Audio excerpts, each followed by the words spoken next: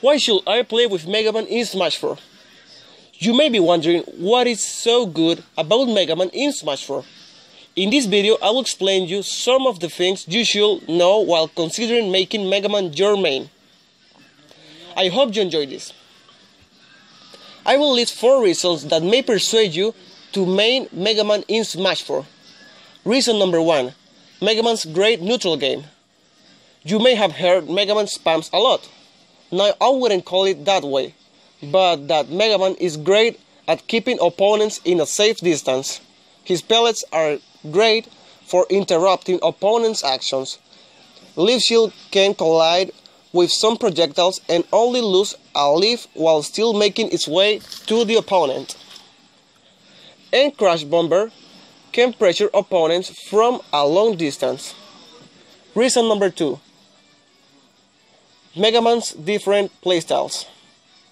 Mega Man is a very versatile character in Sm4sh. He can play defensively with many pellets and jumps, and he can also play offensively with metal blades and down tilts. Reason number 3. Mega Man's characteristics. Mega Man is a heavyweight fast faller. While that isn't the best while you are being comboed, being heavyweight keeps him alive for a lot of time during the battle, and he has a relatively small hurtbox in comparison to the other heavyweights. Being a fast faller helps him for easily doing things like short hop up airs. Reason number 4. Mega Man is great offstage. Mega Man has great jumping tools like back air, leaf shield, forward air, and down air. He also can jump after doing his up B, and he can also wall jump, making it great for recovery mix-ups. And sticking a Crash Bomber on stage while recovering can put pressure on your opponent.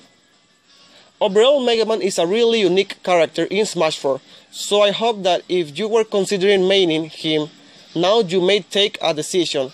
Let me know what do you think about this video in the comments, and subscribe for more great videos. Really, you're awesome.